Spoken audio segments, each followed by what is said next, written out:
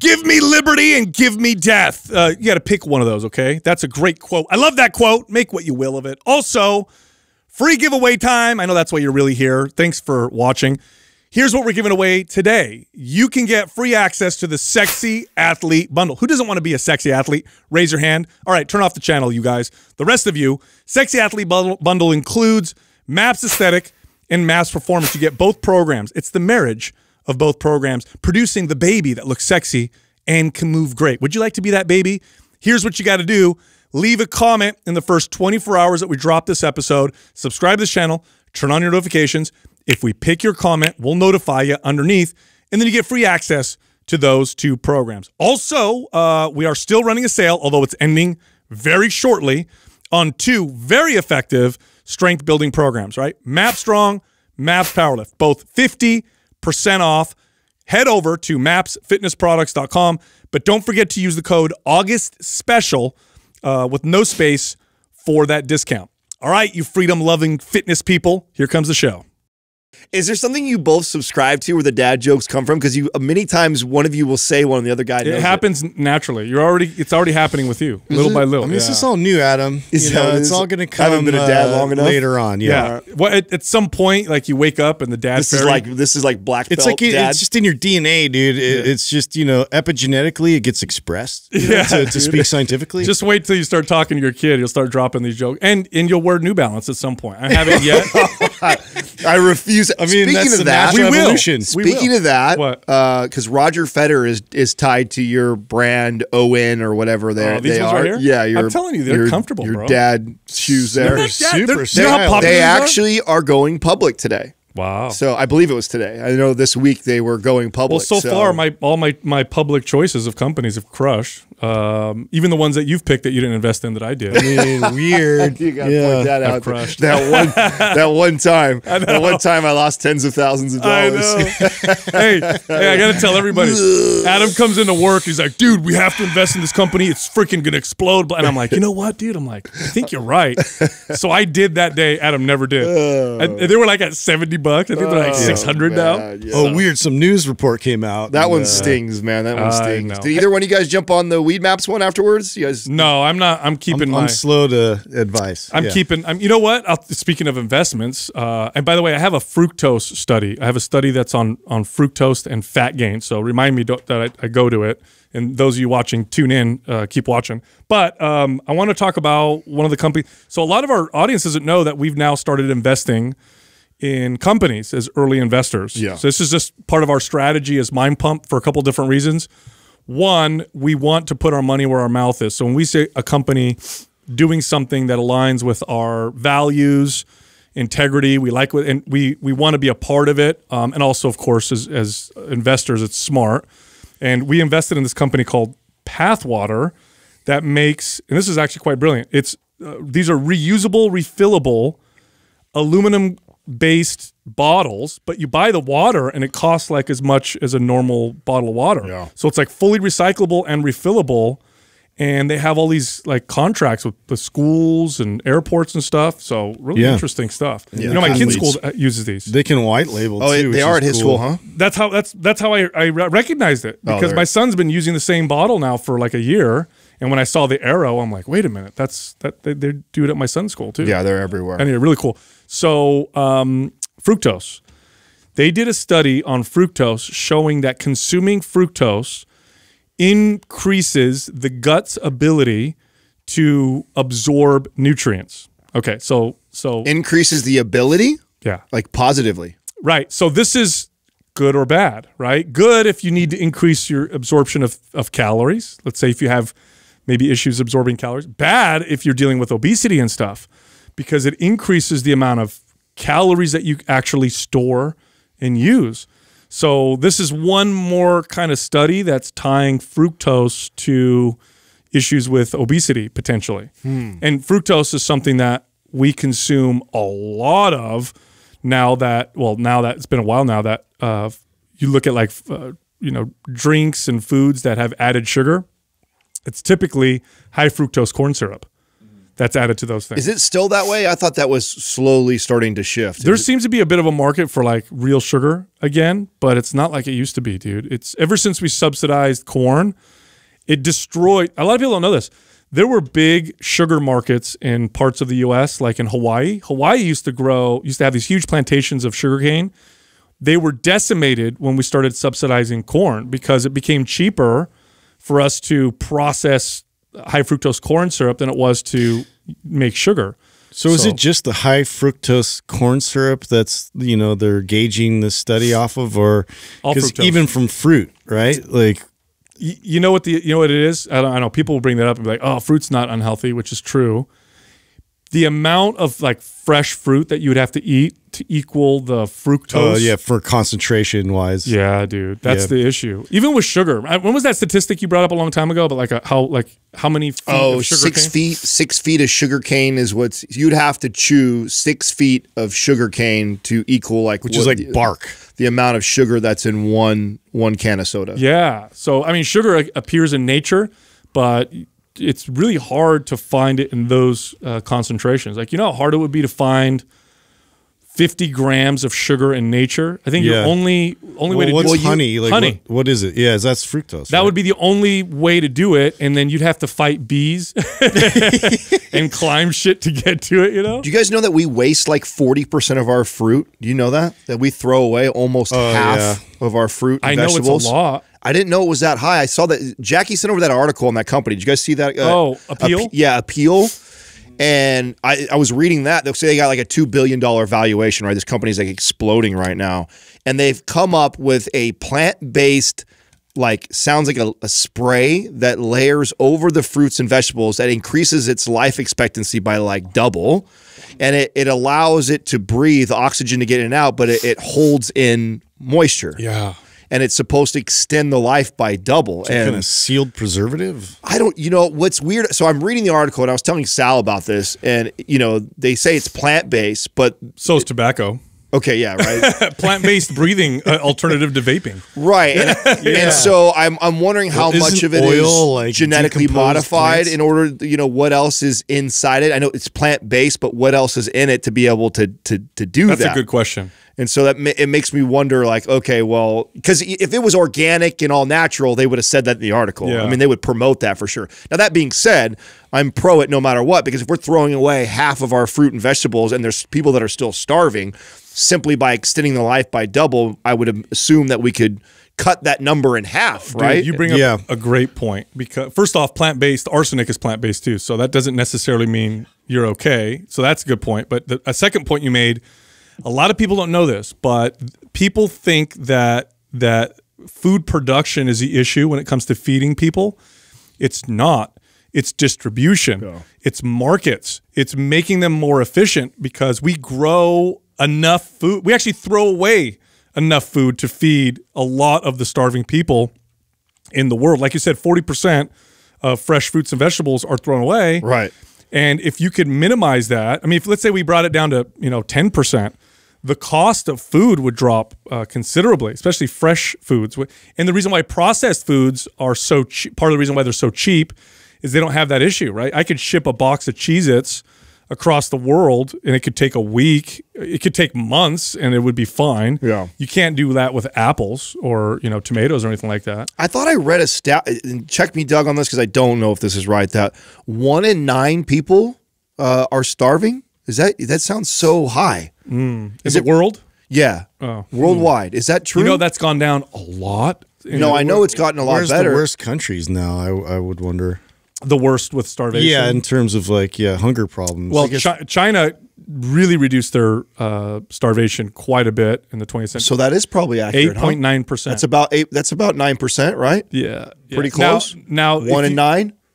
You should look up what percentage of people are below I forgot what the standard was for poverty worldwide, but it dropped like 80% in the 20th century. Like, we made such a huge dent in that because of the opening up of markets. That's on that one website you always talk about, right? The humanprogress.org. Yeah. We'll talk about Great that. website. Huge reduction. It used to be a big. It's still an issue. Well, imagine, I mean, a company, that's why I think this company is going to do well, right? I mean, regardless if it's GMO or not, if you could double the life expectancy of fruits and vegetables, we're throwing away 40%. 9% of the world is starving. I mean, you got to think that that's going to dramatically impact that. I mean, just by being able to preserve that and give it to them instead of throwing it away. So be very interesting to see what kind of dent that can make. And I know I throw away. Jessica and I talk about this all the time. We end up throwing away a lot because you'll buy it. Yeah. And unless you shop every day, which is another option, is to buy just what you eat that day, which is kind of a pain in the butt. But if you shop like once or twice a week and, get a bunch of asparagus and avocados and whatever in the fridge, it's every week we go in there. Oh, get the asparagus. Oh, it went bad. Well, especially if I take off like for a weekend or something, you know, it's just like, it gets bad. I wonder if companies like Instacart have improved that though, right? So like, I don't know about you guys, but and it was after COVID because we never used to really do the whole Instacart thing. I always used to go to the grocery store. Now it is very rare that we go to the grocery store, and it's almost daily Katrina has stuff sent to the house. What's the fee look like with that? I know obviously there's a fee. Yeah, there is, but I mean, God, when you think about the time and gas that it costs to go do that, like it's not. I would have thought it was a lot more than what it really is. It's really insignificant. It's not a big number. Now, mind you, if you're somebody who is tracking every 50 cents to dollar that you spend extra and stuff like that, then it's probably cheaper for you to drive yourself to the grocery store. But when you factor in things like waste, like that's one of the reasons why we do it so much now. You just have it come. Yeah, so we just buy little amounts of fruits and vegetables, and that way, in the past, you go to Costco or you go places, and like your point you're bringing up is you buy in bulk, and then so we change one night we decided to go out to dinner and we changed our mind. And that was the night we were going to cook this meal, and then now it's bad 3 days later. Or what, you know what I'm saying? So we do this whole from the local farms, and they give you like options of what you can select in terms of vegetables and fruit and eggs and bread and stuff like that. But it's just like you have to consume it because it'll perish within a few days. So we're just always like in this mad rush to kind of consume this stuff. But we were talking about this too. Since we're moving again, I think we're gonna bring the chickens back. Oh wow! Oh yeah, wasn't that a pain in the butt? The chickens are coming back. You know why it was a pain was because just we wanted to get them out with more space because we wanted to be more free range and they could go. Yeah, your property now is perfect for it. Yeah, I couldn't like contain it. They were just all over the place, and I'd be chasing them in neighbors' yards, and they would just take off. So now it's like we can have like a bigger kind of a coop for them and be able to manage it better. Now, what about like because where you're going to be living, you're up in the hills or whatever the mountains. Aren't there going to be like animals that will eat them? Mountain lions, coyotes, and even raccoons, I think. I don't know if they eat chickens. Yeah, but you put them up at night, right? I mean, yeah, they'll go in there. Is that? Oh, that's what you do. Yeah, you put them in the house. You let them roam early. Well, in there, and you close their hen house. Oh, okay. Close the house, and then the outside has the cage around it. Or you get a badass rooster. Those things are vicious. I don't know if that's it. Put some razor blades on him. I don't think the rooster saves you from a fox. Yeah, I don't think so. Yeah, I don't know, man. I mean, we might just end up with a bunch of, offed chickens in the morning. Actually, wasn't there maybe I'm tripping. Isn't there like this breed of rooster that's huge? Am I tripping? Was there a rooster once that we saw in an article that was just like do you know what I think like Rhode Island Reds are like one of the bigger ones? It was a big ass rooster. Oh, I'm sure. Yeah, and what are the biggest chickens? Doug? Yeah, I don't know what specific breed that is. Yeah. Now the rooster, when it lives with your chickens, he bangs them and shit all the time, right? Makes eggs and stuff. Well, yeah, that's why you can't have. Yeah, I don't know. I guess I don't know how that works because what I've understood with that is like you want them to just be producing. So I don't know if the rooster helps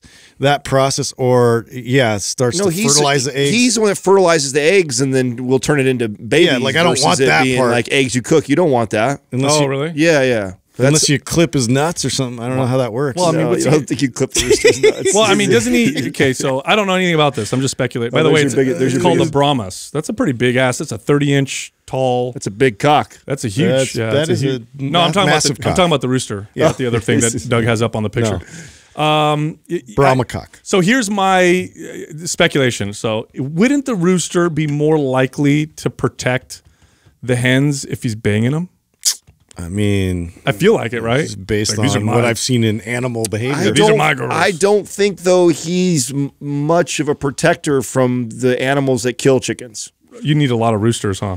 How many roosters would it take to stop a fox? Yeah, it would take a massive cock to be able to stop a fox. Don't think, vicious cock. Yeah. I mean, a real nasty one. Yeah. Oh my god! I just don't think it's going to work out. I don't think so. We're 12 basically. yeah. This whole conversation extended so that we could say cock a few times. Yeah. You know, I got DMs of the youngsters that follow and listen to us that were teasing the shit out of me and us for our online dating conversation. Oh yeah. Like, oh my God, listen to you guys talk about online dating. Like, listen to my dad and his buddies talk about no clue on how it works. Yeah. Like, okay. Aren't there like tubes? Oh that no, the internet goes shame to? me. Yeah. And you got to push a button or something like that. I mean, how does it work? I remember one time. This was a while ago. Yeah. I have brought this up a couple times. Talk to a girl in person. Be a man, dude. I hope my dad never hears this, but he was. This was back when my brother was living there, and my dad goes in there it was like 2 a.m.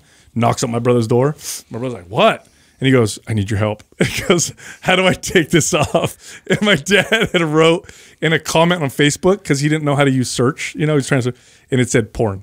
And he literally just searched the term. Dad, that's Google. You're supposed to do that on, not Facebook. He's like, "How do I take this off?" I mean, you're close, Dad. 2 a.m. My brother's like, "Oh shit!" He's gonna add a U in front of there. He called me up and he goes, "Dude, Dad, at the end. Dad woke me up at 2 a.m. to ask me how to take this off Facebook." And I was like, "Oh, that's hilarious." How do I get to the porn? Yeah, that's hilarious. Anyway, hey, I had a great.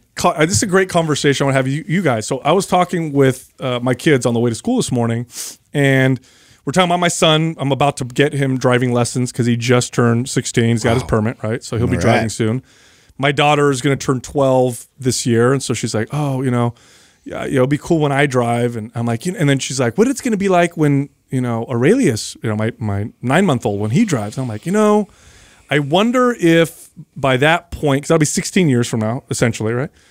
I wonder if self-driving cars will be the norm at that point, and if it's really not going to be people getting too many driver's licenses.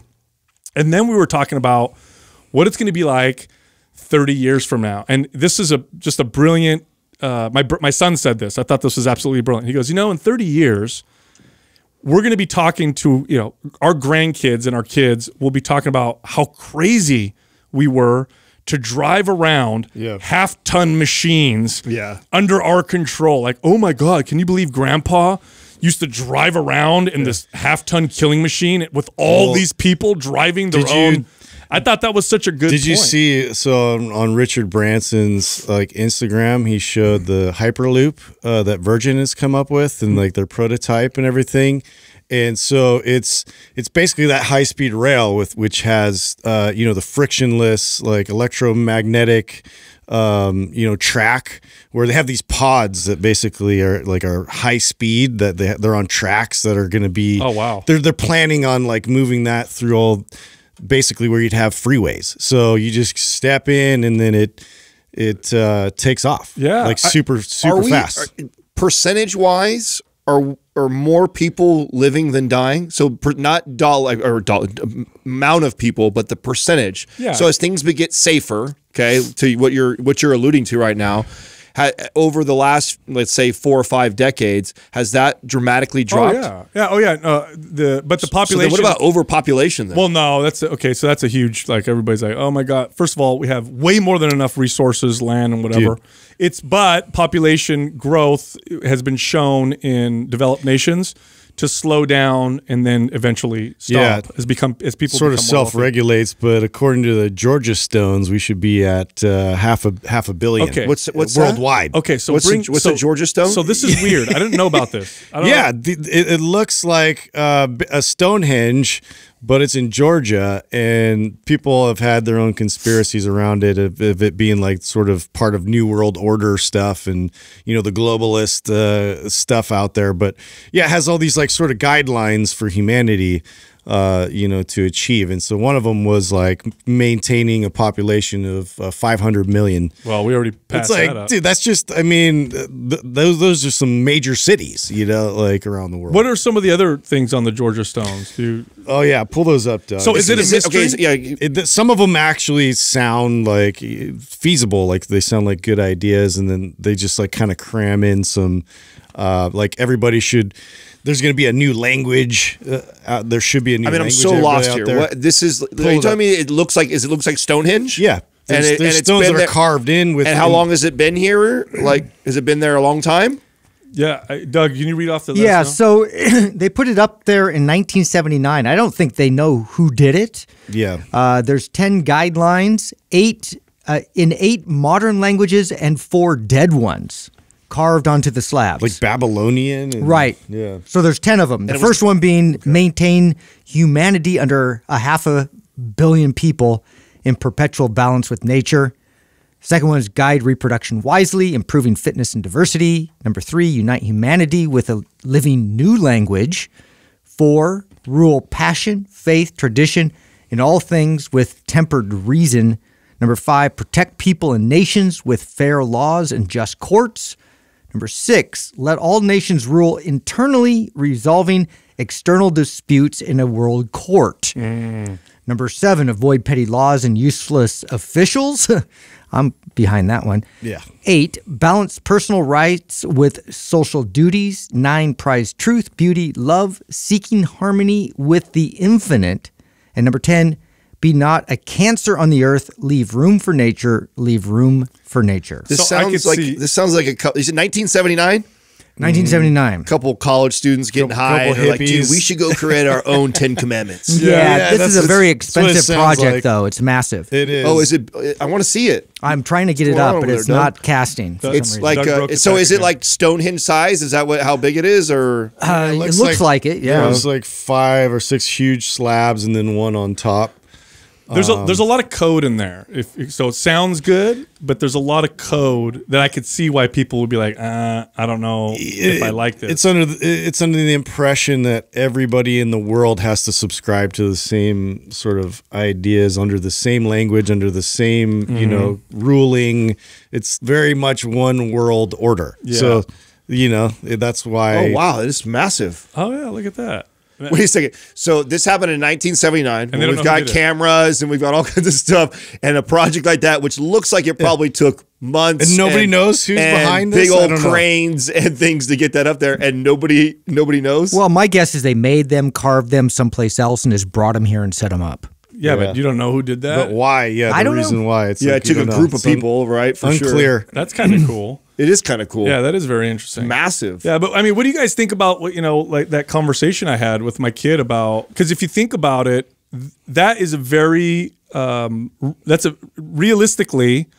Well, a lot of In people fact- die. A lot of people die in car accidents. It's such a feasible thing to say. Right. In 30 to 40 years, it would. In looking back, you would 100% be like, "Oh my gosh, people were crazy." Well, I don't think it's. I don't think totally. that's a weird conversation at all, because you think our parents, it was very common practice to be on the freeway and be in the back of a pickup truck. Yeah. You know what I'm saying? Like driving places or driving vehicles that have no seatbelts. Like there's a lot of things that were. Well, yeah. I mean, what this pandemic has taught me is just all you got to do is hyper focus on one thing that could potentially kill you, and everybody's gonna freak out. Oh yeah. No. Even if it's minuscule, it doesn't matter. If it's like if slipping in the shower has killed somebody, like we could just focus on that. Dude, my It'll scare you. grandfather, who turned 90 right recently, this is exactly what he says. He goes, you know, everybody's so scared. Everybody's so. He goes, man, I was 12 years old. I used to sneak on trains, and I'd go to and have to sleep in other towns, just to find ways to feed myself and help my family. He's like, I came to Venezuela, left your grandmother in Sicily because we had no money. I didn't know anybody over there. Went to a country where I didn't speak the language. Figured out how to make money to send it back. It goes, I slept on the floor with cockroaches and rats. And he's like, tuberculosis was all over the place. He goes, we had World War II. He goes, I remember American soldiers coming through Sicily to go through Italy. And he goes, and then my grandfather had it way worse and scarier than I did. And I'm like, yeah, he makes a very good point. It's like we're so easily afraid. That doesn't mean that there isn't like validity in the stuff that might hurt us or whatever. It's definitely valid. Yeah. But what was it? Who is it? Winston Churchill. What did he say? There's nothing to fear but fear itself. And I think that there's a lot of truth in that statement. What are the top 5 to 10 ways people die that are not related to health? That aren't like cancer, like car accidents, murders, like falling off a cliff, like suicide, like what are the top 5 to 10 ways people die that are not health related? Do you have any idea? I think car accidents has got to be one of the top, especially highest. If you're young. If you're a young driver, it's pretty bad. It's a pretty it's a top killer. Suicide is now pretty. Oh, sorry, Franklin D. Roosevelt said that. Can't believe I got that wrong. But anyway, that's I believe that. Well, I want to see my thing, Doug. Can you find that? How people the top 10 ways non-health related people die? Oh, you just look up the top 20 ways people die, and then we can see. Well, I have a feeling 10 of them are going to be health at least. You're going to get cancer, obesity, heart disease. Heart disease is going to be a big you're going to have all those. Wow, look at that. So it goes accidents, stroke. So accidents is 3. So 160,000 deaths a year. See, all the rest are all health related. So everything else. I want to see things that we. And why I'm asking is because I'm trying to think of. Obviously, that would be a huge. Accidents. Wow, it's number 3. That's a big one. Yeah. Again, especially if you're young when you're driving, but I'm sure that they count other accidents too, like falling off of a ladder or suicides up there. Suicide number 10. Suicide's gone up a lot recently. I don't know if you guys knew that. What is that? Septicemia? Is that septis? I think. Yes, when you get septic. So like you like bacteria, blood poisoning. Poisoning. Oh wow. Yeah, overcomes your body. Chronic liver disease is number 12. I mean, and it's funny. Again, having this conversation with my son that led us to talk about, fear and all that stuff. And I said, our ancestors had to make crazy decisions. Like they'd had to ask themselves, all right, like here's our choices. Either we stay here and starve, or I go out of the cave where all the saber-toothed lions are, and even the animal I'm going to try and kill might kill me. Right. So I got to make that choice, or we stay in here and then we're 100% guaranteed, to die. And then, we talked more about fear, and I said, it's weird. When people are scared, we allow some of the craziest laws. Well, the truth is, those type of decisions are so easy, though. It's survive or don't survive, where it's so much more nuanced today. They are options. I mean, your point, I get it where you're going with it, but it's so different. Like today, we have so many luxuries today that we have. I mean, even we talked about this the other day. Like just the fact that you have the option to be a vegan is a total luxury that you didn't have 300 years ago. No. So and so when you have these people that get all scared, and then you make a point like, oh, the decisions that we made that were way scarier back then. Well, they also didn't have all the options. Here, I'll make it more recent. Okay, all of us were all in our 20s when September 11th happened, and I vividly remember the fear that was spread across the country and the free world. And that led us to invading a country that had nothing to do with September 11th. So we got into war with Iraq. We occupied a country, Afghanistan. We just recently left, so we were there for decades. Yep. We passed the Patriot Act, which literally says they could read your shit, go through your stuff, spy on you with no warrant. We passed Non-Defense Authorization Act, which allows them to jail you indefinitely without just by labeling you a terrorist, without any courts involved. So and because we were afraid, we were scared of terrorists, and this is what happens when we get scared. We let that people do stuff and pass things that we normally wouldn't, all under the guise of, it's going to keep us safe. Well, that's but all almost political strategy, right? I mean, what's that saying? Don't let a good crisis go to waste or whatever. Totally. Yeah, I mean, that's what that is. Yeah, it's 100%. Follow the money. That's why we got to be careful, because it's easy. And look, I tell you what, historically, the freer nations that protect people's liberties, so freer means more risks and stuff, right? they fare better. People live better. They tend to not get killed as often. They tend to be safer.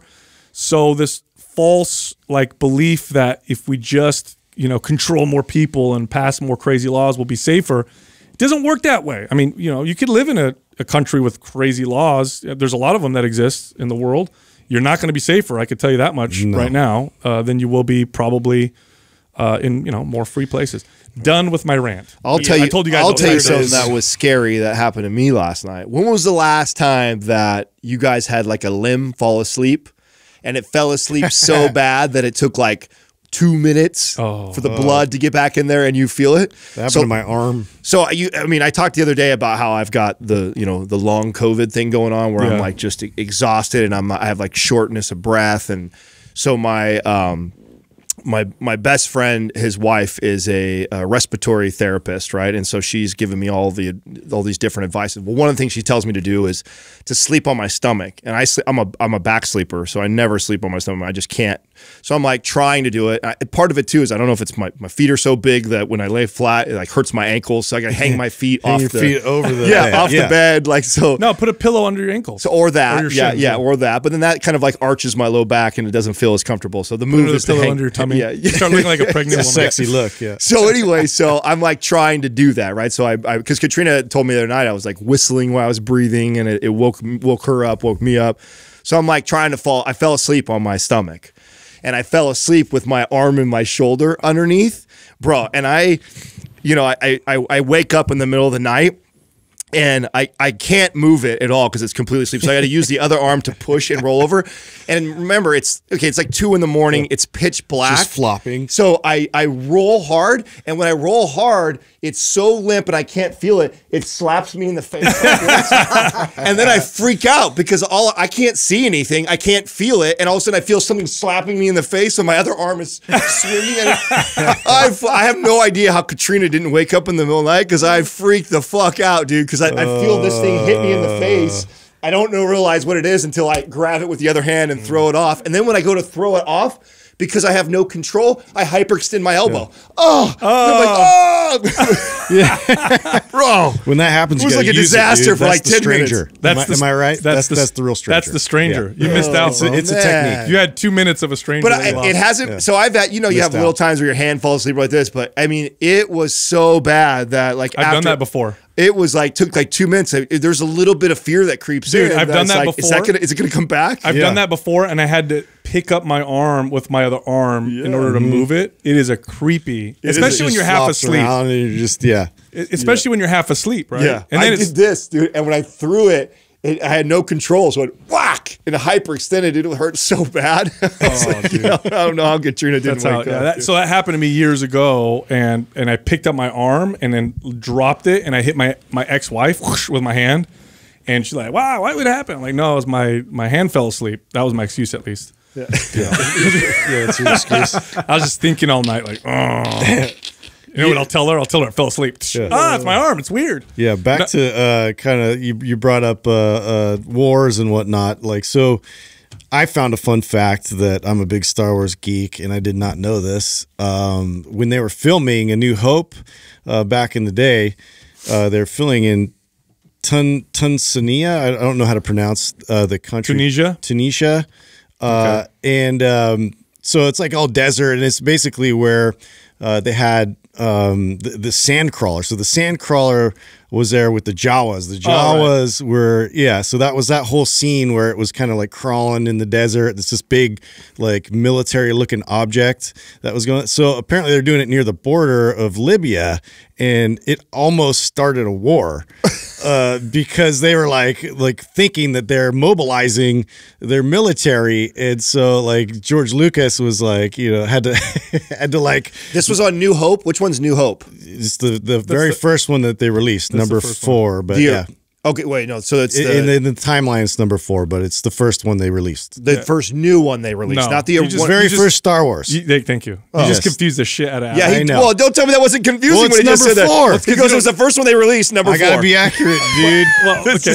That's because the very first Star Wars is actually just number jumps 4 you in. because they did 3 prequels later on. Yeah. Okay. So in the timeline of movies, it's number 4, but it's the one with the original one, right? With Luke Skywalker. Okay. and- Yeah. The very first one ever produced is this. Yeah. It's probably how I would say it. How epic would that have been? He starts a whole war over this like It would be fake epic. sci-fi That would be movie. crazy. He's like, keep the cameras rolling. Yeah, let's go. This Real is- firepower. It's I watched reminds me I watched Tropic Thunder with my son because you know in that Such movie a- Dude, I Such love a that good movie movie. so much. So you know what's funny? So I'm watching this with my son. And So inappropriate. I love it. Yeah, okay. And my son's obviously he's 16, right? And we're watching it, and he goes, "Did he just put on blackface?" I'm Oh, like, "He did." yeah. And he's the only actor that never got canceled over it. Like Robert Downey Jr. Yeah. legit did blackface in that movie. Yeah.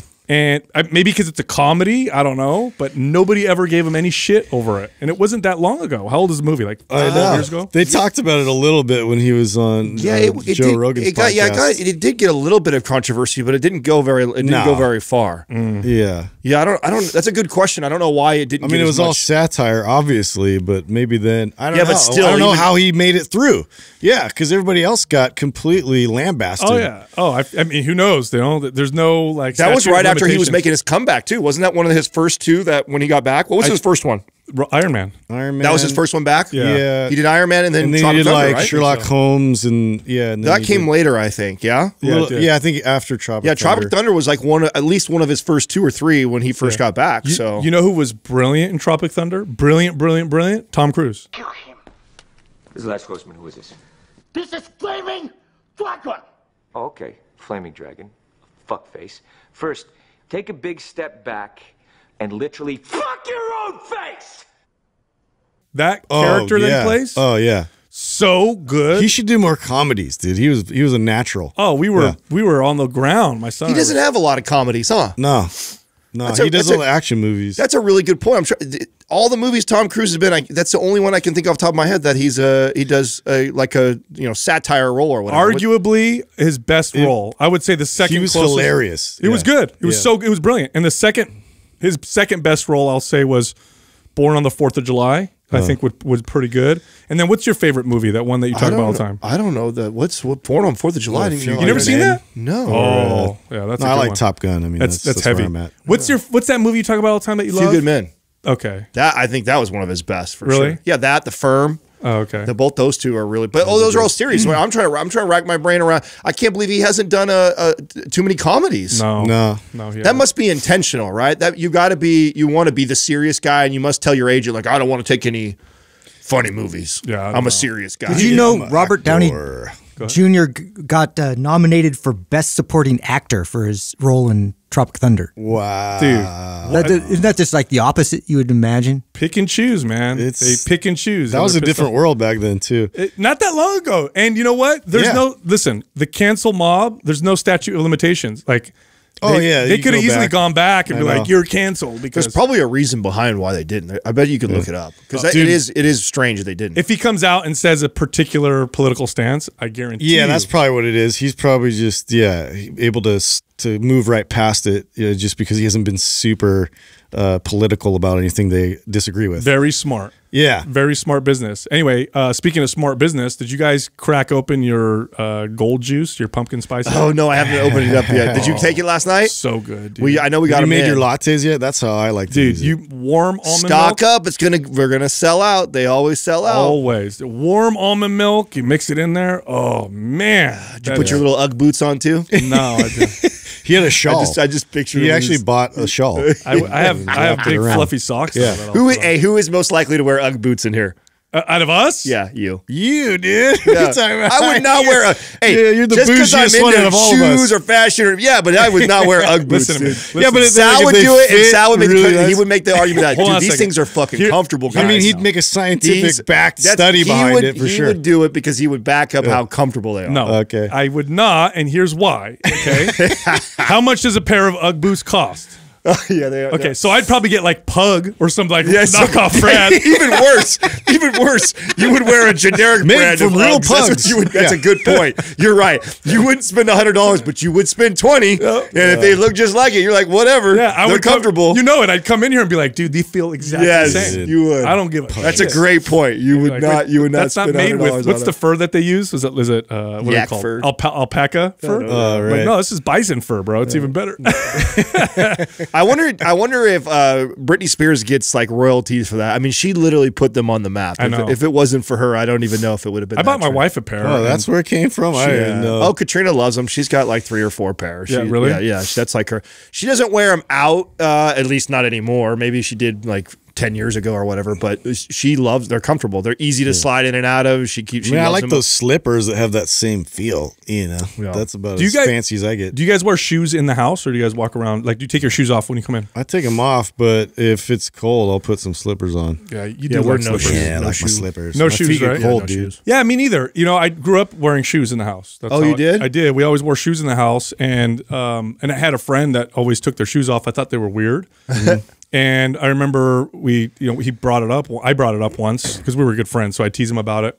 And he goes, "Dude, you walk around in public bathrooms, outside, all over the freaking place. Then you walk around in your house." And I'm like, "Oh shit, Yeah. that makes perfect sense." So then that was it. I stopped wearing shoes in the house. Yeah, I just think it keeps it down, especially if you have light colors. Like, so my house is all, light gray and white and Yeah, you trap So, a lot of yeah, crap in there. Now, what do you do when you have guests over? Do you make them take their shoes off? I normally ask my guests to take them off. We Yeah, have now- a sign at the door that says shoes off. Same here. Yeah. Now, have you guys had this happen where I'll tell somebody to take their shoes off? Please take your shoes off or whatever. And then I see the look on their face. They're like, "Oh fuck, Like, this motherfucker. I got fucked up socks on or something." Has that I happened? got a hole in my big toe. Dude, that happened. I had a buddy over, and I'm like, "Oh, you got to take your shoes off." And him and you look. At I his normally don't make a big deal about. I do make a big deal at our Truckee house though, because it's ours. Yeah. because it's all of ours. So we're respectful. I'm way more anal about it. Someone walks in and they do that, I get hella pissed. Yeah. But if it's at my house, and like the sign's there, I'm not in them. Like I just kind of expect you to pick up on it. Dude, that happened to me when I was in security to get through baggage or whatever for like at the airport. You had some holy socks I had a big hole on one of them, and they were 2 different socks, and I'm just like, whatever. It was like early, and I just put them on, and Your big ass took it out. toe? I'm like, oh no, dude, it was so bad. My 2 toes are sticking out, and like one there's like short here and then long here.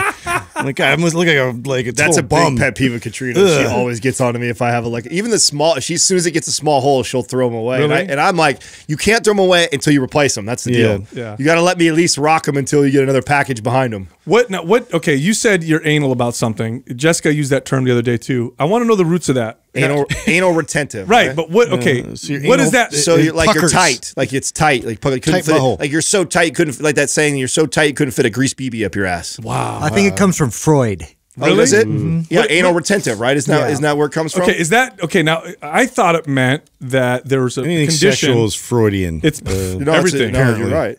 I thought it meant that somebody who they hold their poop for as long as possible. No, that's something else. I thought that's what it was. No, that's something I'm not else. gonna let it go. Am I tripping? Yeah, that's something else. All right, maybe Doug. Can, Yeah. let's Yeah, let's- clear this up. It's like Let's you hear walk this- around like let's you got a hear the stick up origin. it. Oh wow! Look at this. Energy and underindulged during the period. I knew it. Freud posited that children who experience conflicts in which libido energy is underindulged during this period of time, and the child is perhaps too strongly chastised for toilet training accidents, may develop anal retentive fixations or personality Okay, traits. wait. So break that down. So I mean, I knew it was anal retentive is where it came from. So anal retentive means that they're trying to hold their poop. Yes. Oh, They interesting. just won't go to the bathroom. That I didn't know. Yeah. I did not know So that. you're anal, right? Because you hold in your poop the whole time. Yeah, let it go. You know? let that out. God, how much of our stuff comes from Freud, dude, that you don't even realize? Everything's about sex with him. Yeah, I mean, yeah. I don't. it's like- About it's your like- mom. It's like, dude, come on. He must have been. well, it's weird. not like Yeah. a lot. Not all of it's been disproved. I know he's had some things that have been disproved and evolved. There's a lot of things that still hold true. That he, Do you guys know Freud did cocaine Oedipus all the time? complex and all that. all those guys did drugs. Yeah, but Freud was a big cokehead. Like yeah. wrote about it. Like, oh, this is the greatest thing ever. Well, that used to be like prescribed. Yeah, yeah. for a lot of You know what else? ailments. You know what else was prescribed? Coke was prescribed? Yeah, you didn't know that. I didn't know that. Coke and heroin. Heroin I knew because it's an opiate, so I knew it was like a pain thing, Oh, right? yeah. So that's what laudium or laudanum came from, right? Is it is Doug? Come on. You should. I'm not so good with my opium stuff. Is it, laudanum or laudium? I don't know about that, but I do. saying it wrong. I do know that you used to be able to go to a pharmacy, and you could get a bottle of something, and it would have cocaine in it. Or and heroin. Oxycontin is basically a pill form of heroin. Yeah. So it's just time released. Yep. So I know that. So you guys know, but I didn't know Coke. Because I did. What is it used for? it would energy. yeah, I get that part. It would Food elevation. But I mean, when you come to the doctor, you're like, pain, any kind of discomfort. They're oh, it does have prescribed. numbing properties, huh? Numbing properties. Yeah. And methamphetamines were originally sold, you ready for this, to housewives. Oh yeah, Put some pep in your step. pep in your step. That's Yeah, what I remember that campaign. That's what the ads. What do you mean you remember it? You I remember it because I seen all those ridiculous ads. Like when you go back and look at nostalgia, it's not like I lived through it like Doug. The 50s, bro. Yeah, He's stuck. Oh, it's called laudanum. Yeah. There you A go. mixture of opium and alcohol. Wow. You know what? Let me tell you something right now. Once every 500 episodes, Adam knows some random shit. Shut up. Dude. That is really good. That's old too. That's from That's the a hard 1800s. word too. I'm proud of you. That's really good, dude. You don't have the long COVID brain fog. No, That's working good. I don't know. That's working real just good. a real random so, one do you there. guys know what the origins of vibrators are? Yes. I brought this up on the Hysteria. show a long time ago. Did you? I shared a meme on it like 4 or 5 years ago. It was for. Women's hysteria. Yep. Is that what it was for? Yep. I found there's actually advertisements for it. It's Hey, hilarious. So think about how fucked up it was, but also ladies, brilliant. This was a good time, right? Yeah. So women, they used to have a medical condition that they said women would suffer from called hysteria, right? That's where the word hysterical comes It's like from. anxiety and stuff, right? That's what they use it for. I think right? it's just back then you had 12 kids and you had You're to losing wash your mind Yeah. because like they're just driving you crazy. Come on, dude. You had to wash your clothes by hand. You had to Life was really hard. your food by scratch. Your husband was probably maybe an one of the asshole. smartest things they did back Right. then. Yeah, and so exactly. so all of a sudden there's this uptick in women saying they have hysteria. Where are you going, honey? I go to the doctor to treat my hysteria. and And then hysterical today. And he they would come give back her an orgasm. so good. Oh, I feel. Let me tell you, man, I feel so much better. Relief. Dr. Smith really fixed my hysteria, but it only lasts 24 hours. I got to go back Yeah. tomorrow. And where the doctors, sort of, guiding them with that. That's why I Was that? Yeah, there it is. I've seen this. I've seen those right there. Wow. Give it to her. Give it. You know what's That's so. what it says. What was the year? Oh, this is not when they use it. These are ads for The actual massagers that they didn't advertise as like sexual tools. She's rubbing it on her neck. Yeah, Ooh, yeah. right here. Yeah. This penis-shaped vibrator is great for neck right on my massage. neck. That's So what this it is works for. later. So this is after it's been used. So that's 60s. So what is probably the 40s and 50s that it was being prescribed? No, women were not being masturbated in the 40s and 50s by doctors. It was the early 1900s, but when they first started doing that. Yeah. And they were like, So when did it hit? Was what I'm trying to get at was okay. It was being prescribed. You're saying in the early 1900s, and then because of probably all the relief that it gave women, it made its way to over the counter. Like no, I think that people were like, hold on a second, you're giving my wife an orgasm. Intended uses here. So doctors stopped doing it, but that's the original vibrator right there on the bottom left. Yeah, I mean, look at that thing. That thing's probably strong. My God. Wonder how many what the power is on that. But anyway, I want to know I want to know how it went from being prescribed. Do you think there was a gap where there was like all of a sudden? So it was doctors are using it. Then your theory is that they go, okay, this is not legit. Yep. So they stop. It's out of no one's using it now. And then what they did is they marketed it as a massager. Mm-hmm. So, and if you look at the ads, like Doug was scrolling through the ads, a woman's like holding it on her neck or on her back, like so much relief after a tough day. And then it was up to the consumer. So imagine that socially, like that transition, how funny that is. Like, oh my God. Wow. Hold on a second. How old are these cartoons? This is this is 200 AD. He's really inspecting down there. It's called the genital massage. Yeah. Oh, wow. so yeah, the doctor is teaching wow, the look technique. at that. 1650s. Just imagine like the evolution of it socially, like back then. when it first started, like there had to been like large percentage of women that were, if you were getting advertised it as like a massager, like that were getting in there like, oh, this is so great, you know, sitting around, and that's actually how they were just using it. And then one of their girlfriends like, hey, you know, if you put that on your vagina, it feels way better, right? It's you know, it had to been like that if they didn't go and they weren't talking about it. Oh, totally. Or accidentally. She's like, oh, my leg is so, oh, what's going on here? It's like the different settings on the shower head, you know, like it's one by, you know. Good stuff. You know what I'm talking about. Real quick, I hope you're enjoying the show. Look, if you like the information that we provide, if you want to support us, here's all you got to do. Subscribe to this channel and turn on notifications. It really helps us out on YouTube, get to more people, so more people can get fit and healthy and have fun the right way, because Mind Pump does everything right. So again, subscribe to this channel, turn on your notifications. Thank you very much. All right, enjoy the rest of the show. First question is from George Sammy Lambro. Can you combine body weight and weightlifting workouts? Yeah, absolutely. It's all resistance training. You know, the typically exercises done with weights or machines are what are known as open chain exercises, meaning you're moving the limb and the body is stationary, right? So a bench press would be open chain. Closed chain would be a push-up, right? Because I'm moving my body away from my hands in a push-up. And they both have their benefits. These body weight movements give you really good, obviously, body control, body awareness, and a type of strength that translates really, really well to the real world. You know, free weight strength, machine strength, that also translates to the real world, but typically not in the same way. Now, let's think of some of the best free weight exercises that you could do, right? A barbell squat. A barbell squat is actually a closed chain. It's a loaded body weight exercise, because if you take the bar off your back, you're just doing standing squats. Pull-ups, another great exercise, right? Dips, another great exercise. So yeah, it's all resistance training. You can even throw in bands in there and anything that provides resistance, so long as it's done in a way to build muscle, can be put in a routine. So we wrote programs that kind of separate this, right? Maps Anywhere is like a full body weight type of a program. There's bands involved, but mostly body weight. And then like when you look at Maps Anabolic, it's traditionally all, you know, basic resistance training program. But the truth is, most of my lifting career, I actually blended these. And a lot of it just had to do with like how I felt. Like I always felt like doing body weight exercises was good if I kind of like pushed it too far with weights like the previous day, or let's say I'm in a hotel and I'm limited to the equipment that they have, and so I kind of would on the fly. Very similar to how I intermittently use HIIT style training. It's just, I think it's another tool in your tool belt.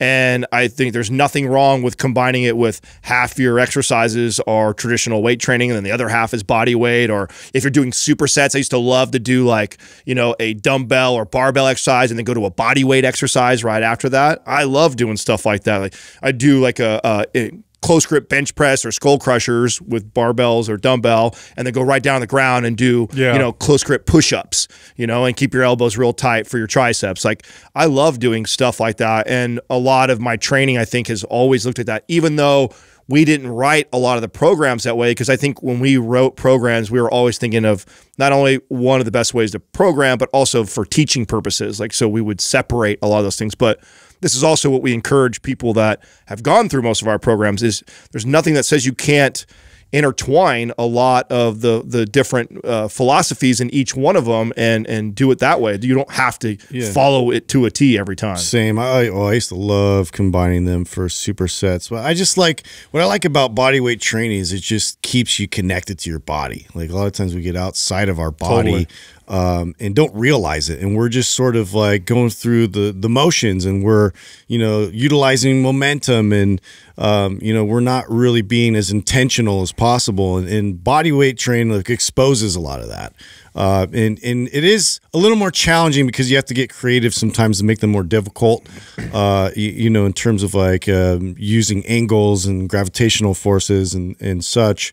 Yeah, so if in terms of like adding more stress and load, weights are superior for that. But in terms of being reconnected to your body and being able to brace and protect your joints, and there's just so much value in body weight training that you need to keep that within your programming as much as possible. Yeah, well look, let's compare two exercises that are similar in terms of the motion, but one being body weight, one being not body weight, right? So compare, for example, a pull-up to a lat pull-down. It's the same, similar, I should say, biomechanics, but let me tell you, you get really strong on a pull-up, it feels very different than when you get really strong on a lat pull-down. Think of another combination or comparison, right? Overhead press or handstand push-ups, right? They both have their value, but they both feel very, very different. Like you get really good at handstand push-ups, you have a whole different level of control and stability and athleticism. And I'll venture to say that probably the most athletic, resistance-trained athletes that you'll find, and when I say athletic, I mean just general athleticism, can do a lot of different things and display strength in a lot of different ways, has to be gymnasts, have to be near the top. And gymnasts do use some weights, but mostly what they do is heavy resistance training, body weight based exercises. And I've worked out with gymnasts. I've had gymnasts that have worked for me. I've trained gymnasts. And you bring them in the gym and you teach them a barbell or dumbbell exercise, they get good at it real fast, and they're strong like right out the gates. Now they're not as strong as a power lifter but the strength that they display for their body weight is just remarkable. So it's tremendous value in body weight exercises. And yeah, throw them in your workouts. Mix them up, absolutely. Next question is from More Life Jojo. Does the intensity of the squeeze or clenching of a muscle matter? Big time. Definitely. Big time. Your intrinsic application of intensity, right? So how hard you squeeze the muscle increases the intensity, just like adding weight to the bar would. Makes a big difference. Isometrics are depending on your intensity of contraction. If I flex a muscle, I can flex it, have good control, or I can really flex it hard. And the harder I flex it, the louder the signal, the more potential damage, all that stuff. So this makes a huge difference. One way you can apply this to your training, well, there's two ways. One is to do isometric training in your workout, or two is focus on the squeeze at the top of a movement and really squeeze the muscle hard. But I will warn you, you're going to have to go lighter to do this. You fatigue real fast when you do this. It's not as easy as it sounds. It definitely makes it a lot harder. Well, wouldn't a simpler way to kind of explain this be like if I were to clench my fist very lightly, right? So I'm squeezing my arm right now. My brain is firing neurons to my hand right now in order to do that. And let's just say for this example, 100 of them are being fired in order to do that. And then just by me simply clenching down as hard as I can, I now recruit even more from my brain to there in order to do that. And more muscle fibers. Right. So I'm also training that connection, a stronger, more neurological connection to my fist. And if that is training, like I loved your analogy that you used to give on the podcast all the time, which is comparing it to like an amp.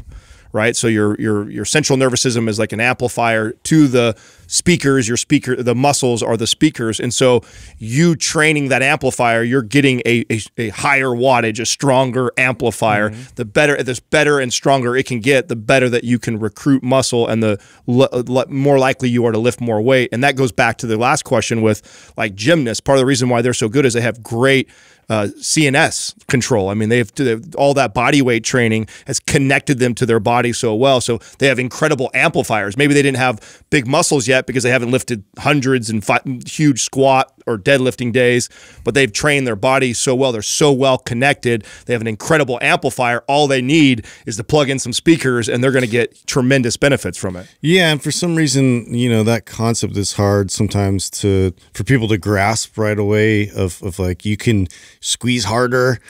Just think of it as like if I'm going to grab an object that's lighter versus heavier, and what that all entails. Like if I'm going to pick it up and just use the same amount of contraction to pick it up as I would, the heavier object, you're going to have to squeeze harder. You're going to have to try harder. You have to recruit, all the way up your arm into your hips and stabilize with your legs. Like a heavy object, requires more force production. So you have to be able to generate, more muscle fibers. You have to recruit more, to be able to pull that off. So you're just sort of simulating that, on your own. So you just have to get into that mindset. Like, I need to squeeze and I need to really, bear down. And that's going to then transfer to when you do have heavier loads and things to, account for. Next question is from Stones and Lead. How can you tell the difference between fatigue and tiredness? When should or shouldn't you try to push through it? This is a good question because it's a hard one to explain, but I will say this might help. Rarely is the answer not movement. Sometimes it is, but rarely is that the answer. Now, the kind of movement you do, this is where there's a big difference. So what I do if I feel fatigued or tired, rarely will I not do a workout. But what I will do is I'll start and I'll go very easy and very light. And if it's just me being unmotivated, usually what happens is I start to feel more energy and I start to feel better, and then I start to ramp up my workout. If I'm actually tired and my body's really fatigued in a real way, the light workout, I can tell. I do the light workout, I'm moving, or I'm just going for a walk. I'm like, oh yeah, I'm definitely tired. I'm going to keep it very easy. And it's not bad for you. It's actually quite recuperative. Now, if it's the kind of tiredness or fatigue that you need to not work out, usually you feel almost ill. That's my experience, where you're like, oh man, I have a headache. I really don't feel good. I need to go to bed. But usually any movement, so long as it's appropriate, is probably a good idea. Do you guys remember the conversation that we had with Dr. Andy Galpin around this? Optimizing versus yeah, adapting. And that stuck with me, and it reminds me of like this question right now. And one of the points that he was making was that there's also benefits to being tired and exhausted and pushing the body still occasionally. So I think the answer to me for this question is, if this is a once in a while thing, I think there's actually lots of benefits to, oh man, I didn't sleep very well, I'm a little tired, whatever that, I'm going to push through and still get after it.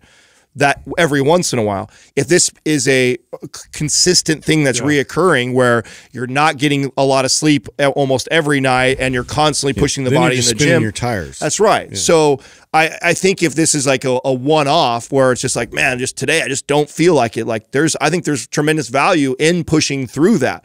But if this is, you are consistently tired and feeling fatigued going into workouts, then you probably need to look at your sleep, your diet, stress, and other factors in your life. So that's kind of how I try and look at it now, is that if this is something that's is it a repeat offender? Right, versus just one time. Because I think I want to be careful, or before we had that conversation with Andy Galpin, I kind of had more I think the point Sal's coming from, which is, hey, nothing, just take it back off a little bit.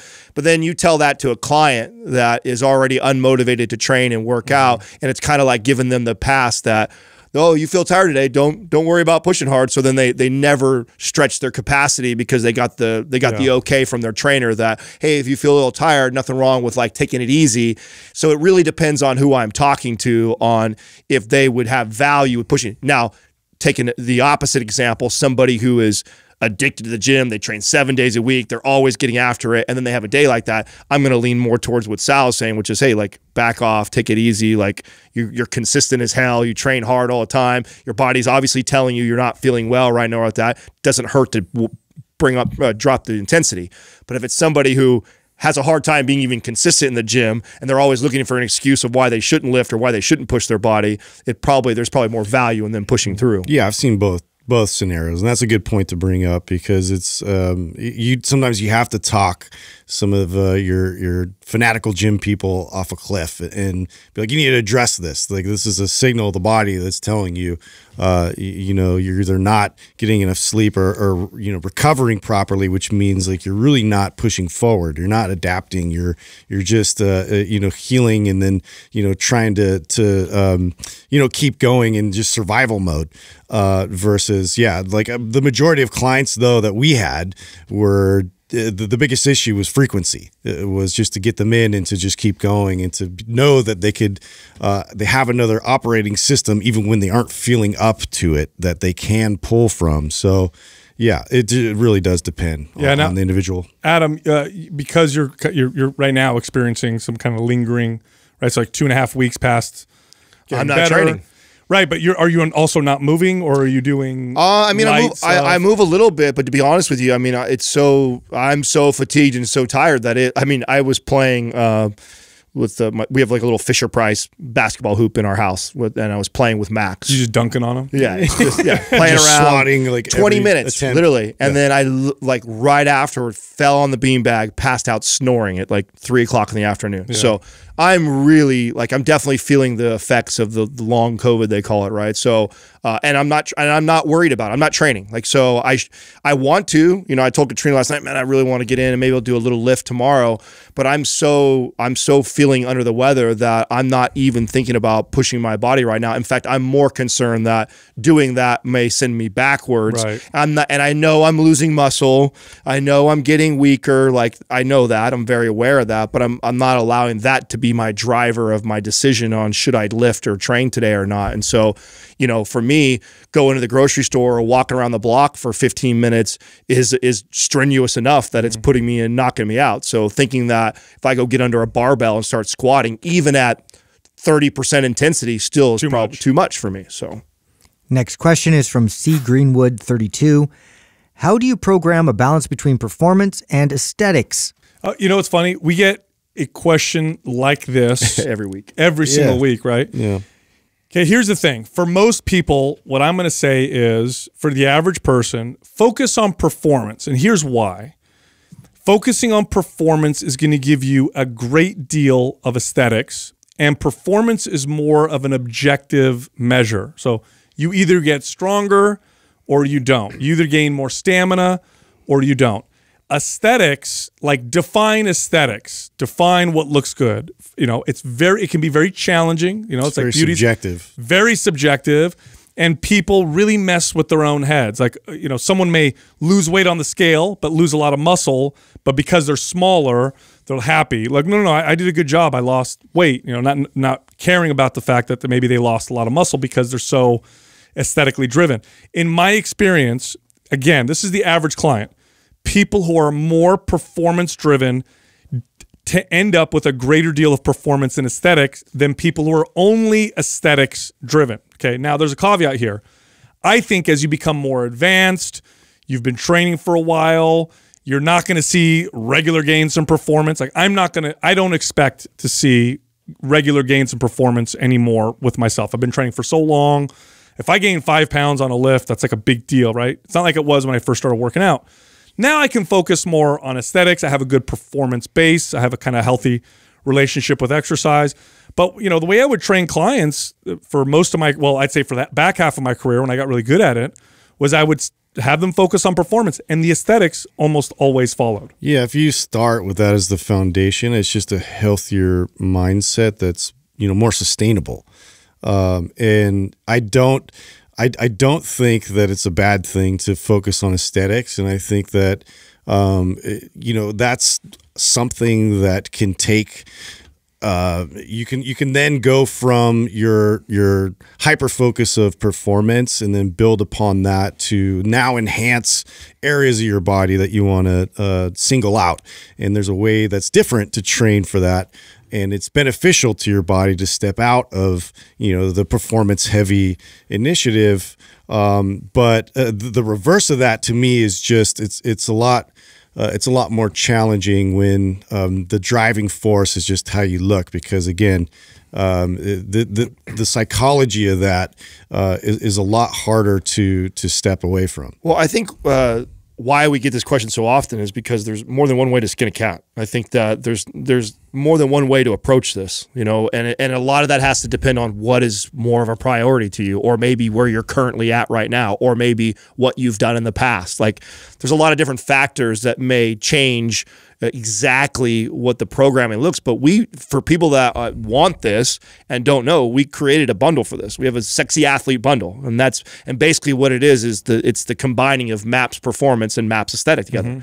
So we've taken a lot of the principles from MAPS aesthetic. We've taken a lot of the principles principles from MAPS Performance, and then we've put them together to show you how we would blend the two of them. But it doesn't mean it's the only way to go about that, and it doesn't necessarily mean it's perfect for every single person, but to give you a really good idea of what programming would look like for somebody who wants to be athletic, but then also cares about how they look. I mean, that's how I would approach it. Yeah, it's just I know when I'm sure you guys experience this too. When I would train clients, the average person works out because of aesthetics. Like the average person doesn't think to themselves, "I'm going to squat 300 pounds," or "I'm going to have this particular type of performance." They think, "I want a rounder butt. I want to be leaner." And what I would do often is for example, I'd have a female client that wants to, build her butt and sculpt her legs and, her back. And I would say, okay, here's what we're going to do. I want you to be able to squat 150 pounds for reps. I want you to be able to deadlift, a couple reps with over 180 pounds. And I want you to be able to hip thrust this much weight.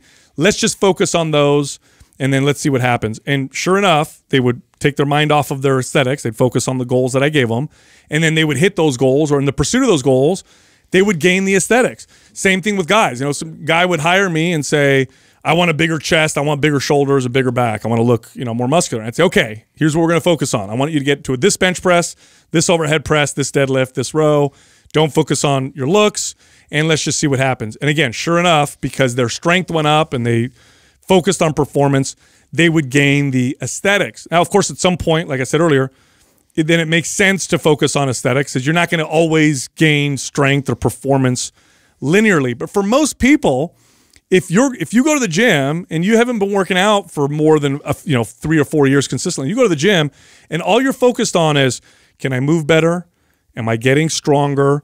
Can I connect to the exercises better? Look better too. You're going to look better. Yeah. You're just, think about it this way. If you were fit, strong, and mobile in your performance, how would your body look? Okay. Now imagine if all you cared about were your looks. You didn't care about performance. There's a lot of mistakes you can make. There's so many different mistakes you can make. So many subjective errors that we tend to have. Oh my God, I'm a little bloated. Oh, I better, crash diets, all totally. these things kind of sneak in. Yeah, so that's why I tell people to typically focus on performance, and the aesthetics will follow. Now, if you've been training, like I said, if you've been training for a long time, and you're not going to get those performance gains like you did when you were first started working out, then it makes sense. You focus on sculpting and connecting, and you're doing more bodybuilding style workouts, because at some point, if you always push performance, injury rates tend to go up and all that stuff. So, so I still stand by that. I think it's a good idea for most people to focus on performance, because the aesthetics typically will follow. Look, if you like our information, if you like the podcast, you'll love mindpumpfree.com. Head over there, check out all of our guides. They'll help you build muscle, burn body fat, get a better squat, or get a more sculpted midsection, be a better personal trainer. Bunch of guides. They're all totally free, mindpumpfree.com. You can also find all of us on Instagram. Okay, so you can find Justin at mindpumpjustin, me at mindpumpsal, and Adam at mindpumpadam.